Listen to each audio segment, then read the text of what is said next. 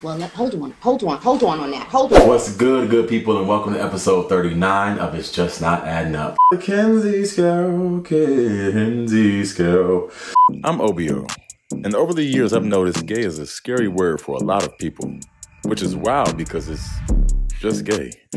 But don't worry, I've decided to be your gay coach. Everyone's talking about equality and love, but I don't know. It's just not adding up. So basically, there's three doctors, Alfred, Kinsey, who's the person who I guess spearheaded it, came together and created this thing called the Kinsey scale. They felt like people were more than just heterosexual, homosexual, or bisexual, and they wanted to see where you existed between the three. And so they interviewed a few thousand people based on their sexual history, and that then determined where they sat on this 6-point rating scale. I'll put the rating on the screen. Basically, 0 is super straight, 1 is straight but you find the same gender attractive, 2 is you are straight but you find the same gender more attractive than you should, 3 is equally bisexual, 4 is, gay but a little bit straight, 5 is gay but like more straight than you should be, and 6 is completely gay. Before you hear my thoughts, I want to hear yours. Drop yours in the comments right now. Just pause the video and drop what you think of the scale in the comments. I think for the time period though, the scale is actually pretty progressive, considering in 1948 how homosexuality was still a mental illness, it was still illegal, the government backed the fact that it was a mental illness. There were so many things socially that didn't make room for anything queer, so to even examine queerness on a spectrum, okay, we'll take it. But at the same note, I would wonder what were the specific questions asked about someone's sexual history, right? Like how comfortable was the person communicating these things, considering the time period? Like there's so many factors I think that contribute to the validity of like what the test really did, in my opinion. Also, how did the people identify who took the test, right? Was there like a number of like straight people who came in there who considered themselves to be straight, came in and considered themselves bi, came in and considered themselves gay? Or was it just like, here are the questions and I'm gonna tell you how you should label yourself? You know what, let's take the test.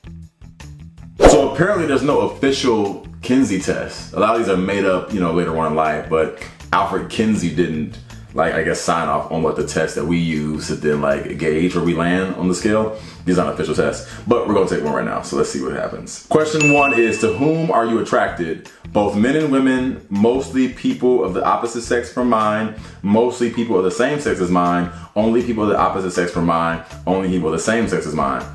But what is attracted, right? Or I guess attracted versus attractive. I find women attractive. Am I attracted? It's a no from me. I'm gonna go with only. Who have you had sex with? You in my business? Yeah, don't do that. Both men and women, but I prefer people of the opposite sex from mine. Both men and women, but I prefer people of the same sex as mine. Only people of the opposite sex from mine. Only people of the same sex as mine. I've had sex with both. Wow. Next question. See ya. Who have you had sexual fantasies about?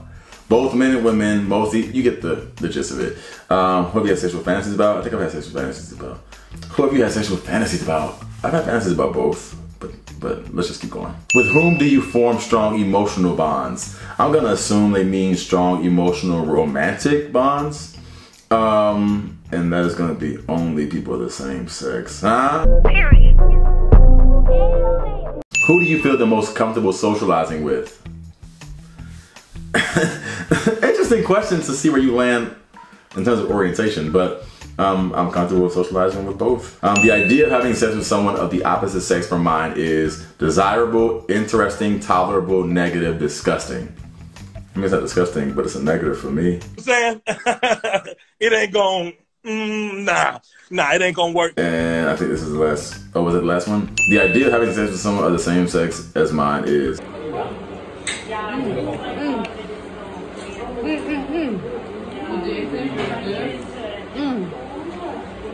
So I am a 4, huh? Homosexual, more than incidental heterosexual tendencies. Now again, they say this is not an official test from Dr. Alfred Kinsey, so I'm gonna let him slide on this. I'm assuming the questions were a little bit more robust, and I'm also gonna assume that the questions were different.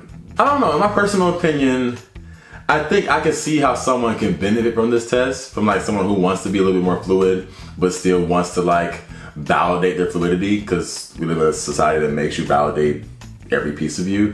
But I also can see how this can be kind of confining for somebody who is trying to like live amongst people and enjoy people and be liberated, but also still exist on one side of the spectrum, right? So like for me, I'm a gay man, but I am attracted to women. I think women are beautiful. I don't want to have sex with any, but I think women are beautiful. I think as a gay man, you can find women beautiful, find their whole vibe, their whole aura beautiful, and still not want to have anything romantic with them. And I don't think that it should be like a question to whether or not, or where you sit on this queer spectrum, or like this, you know what I mean? Like this, like, wait a minute, who am I? That's a Raven moment.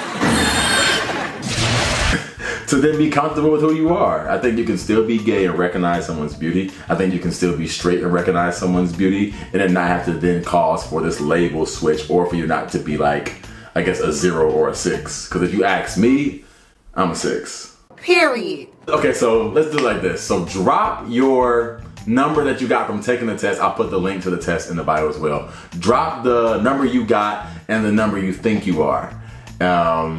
I'm curious. And I'll see you guys in episode 40. Keep creating space. Peace.